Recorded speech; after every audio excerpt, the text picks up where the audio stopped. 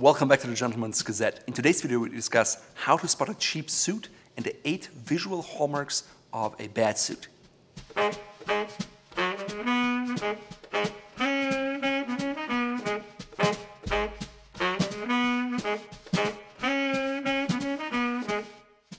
No, we're not talking about fit. You're right. Fit in a suit is paramount, but we discuss how a suit should fit in this video series here. In this video, I want to provide you with a checklist so you can spot a cheap suit, especially when you're at a store. The first hallmark of a cheap suit, and something I always check for when I see a suit in person, is the collar seam. For that, you flip up the collar and you look at the seam underneath.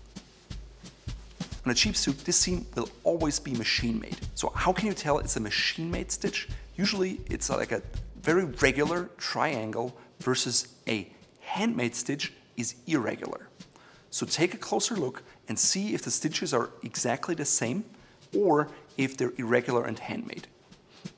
Of course, there are variations, so you have to train your eye, but it's a very easy way to identify a suit that way.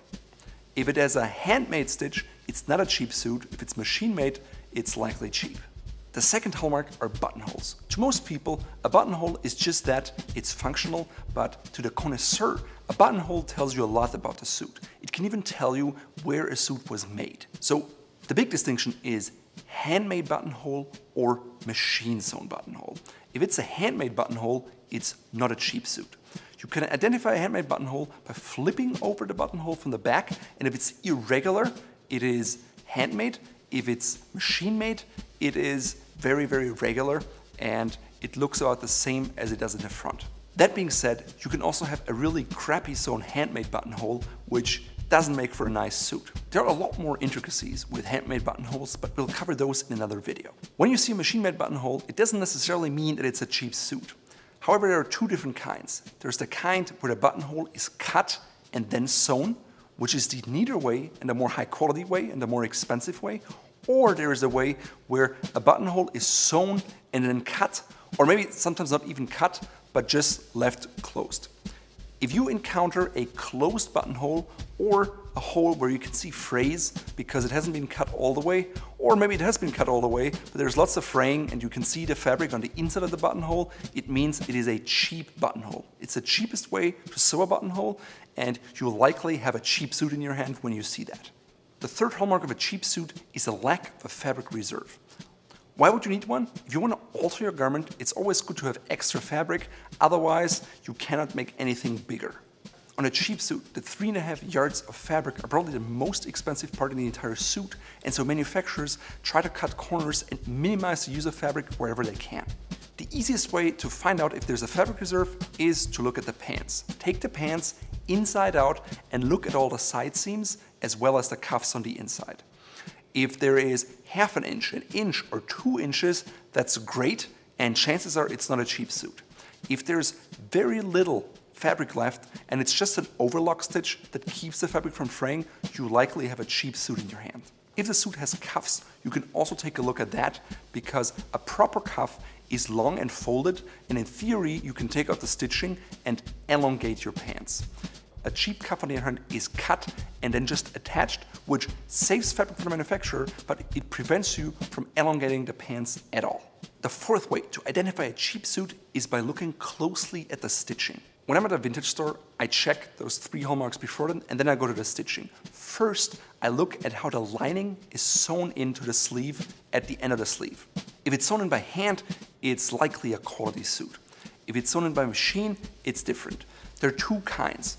On the one hand, you can have it sewn in so there is no flexibility, and that's a very cheap suit. On the other hand, you can sew it in by machine with a stitch that is very loose, and it's a better way, and it's also what you get with a handmade stitch. Since handwork can be very different and so can machine work, it may be a little harder for you to determine what is machine made and what is not. In general, if you have a high consistency, it always tells you it's machine sewn. Also, if there's no flexibility, leave it behind, it's gonna be a cheap suit. The fifth way to identify a cheap suit is the buttons. Most cheap suits have plastic buttons. Sometimes the buttons look painted, and it's because they are. On the other hand, I've also seen higher-end plastic buttons that are made to look like horn buttons, and it's much more difficult to determine the difference. Sometimes you can take two buttons together and look for a specific sound. I find that works quite well with mother of pearl, for example, but that's rarely used for a suit. And horn buttons can sound exactly the same. So therefore, you have to look very closely at the button and touch it. Horn is usually a little heavier than plastic and has a nicer, smoother feel and a natural shine. Plastic, on the other hand, is bad because it breaks very easily, and then you have to sew on new buttons, and it's always hard to find any exact matching button, and then you have to do it for all of them, which costs you a lot of money. Another quality option for buttons are Carozo buttons. They come from a palm tree, and they have a slightly inconsistent color, and they're not regular like a machine-made button, so you can distinguish them. The big advantage for them is that they can be colored in basically any color. So if there's no natural horn button, that's what quality manufacturers use. Plastic buttons are always for cheap suits. Another great way to spot a cheap suit is by identifying if it's a polyester lining or not. Quality suits have linings made out of Bamberg, sometimes viscose, which is a little less expensive. A higher-end option would be silk.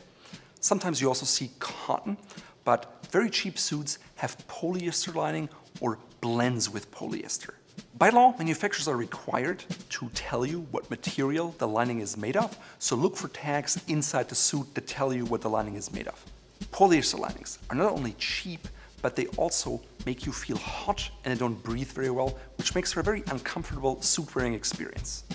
On top of that, they wear out quickly. So not only are they bad, but they're really great in helping you to identify if you have a piece of crap in front of you. The seventh way to identify a cheap suit is by the material composition of the outer fabric. Most quality suits are made out of 100% wool.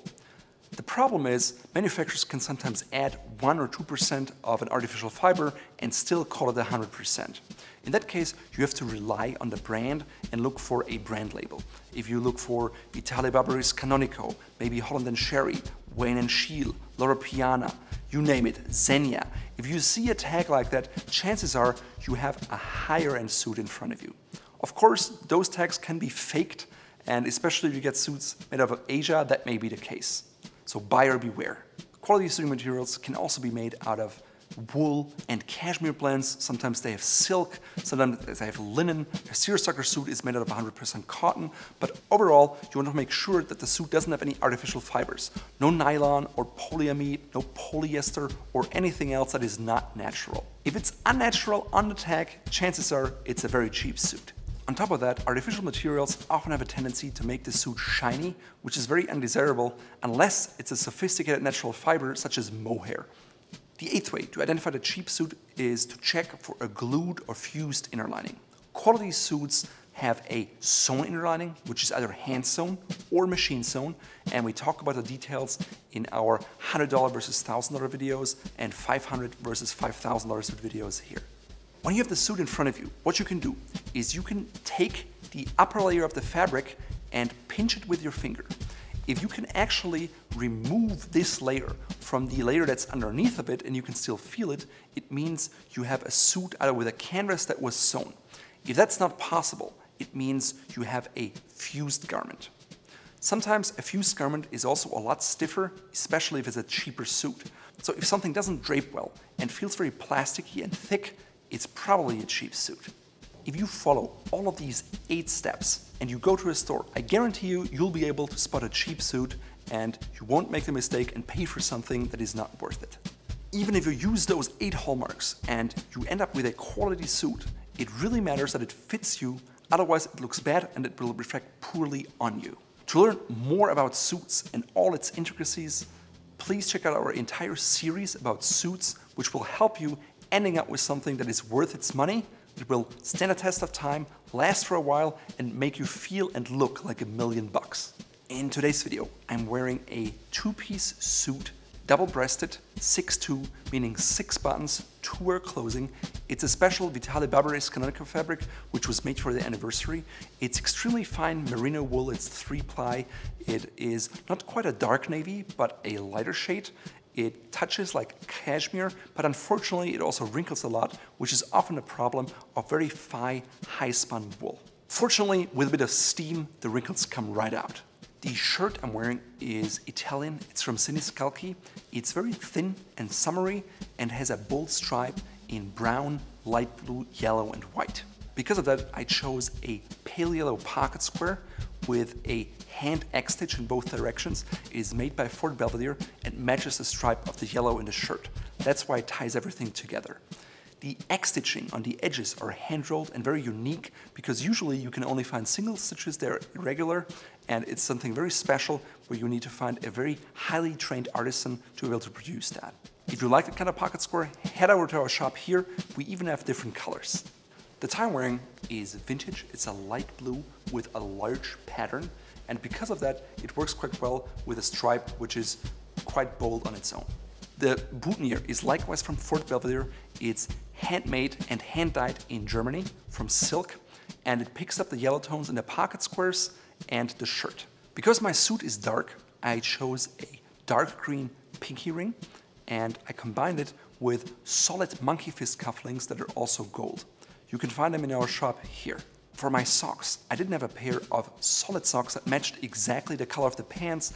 That's why I went with the shadow stripe blue and navy socks from Fort Belvedere that you can wear with any kind of navy pants in a formal business setting, because they will always work with it, because the color tones just work much better than solids, and it will always be office appropriate. In line with the warmer tones of my pocket square and my shirt, I went with a darker cognac pair of Fullbrook shoes. In fact, this is the very first pair of Goodyear welted shoes I bought as a teenager at a vintage store for $100. I had them resold many times and I still wear them happily today. They have some signs of wear, but that's character and patina that they acquired from travels around the world. I'm happy to have this piece of craftsmanship, and I think it's important to show you that if you invest in quality, it will last you for a long time. And at the Gentleman's Gazette, that's what we're all about, style and quality. If you want more videos like this right to your inbox, please sign up to our free newsletter here.